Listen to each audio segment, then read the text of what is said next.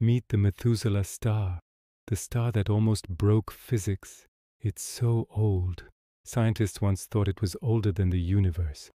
This ancient subgiant, officially named HD 1140283, sits just 200 light-years away in the constellation Libra. It has extremely poor in heavy elements, meaning it was born when the universe was still a baby.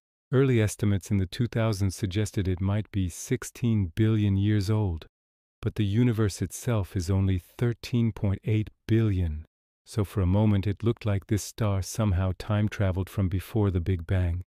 Later, Hubble's precise measurements fixed the math. The Methuselah Star is about 14.5 billion years, with an error margin that makes sense. In other words, it was born just after the first stars lit up the cosmos. Today it's one of the oldest known stars, a living fossil from the dawn of time. A real cosmic grandpa still shining after nearly the entire age of the universe.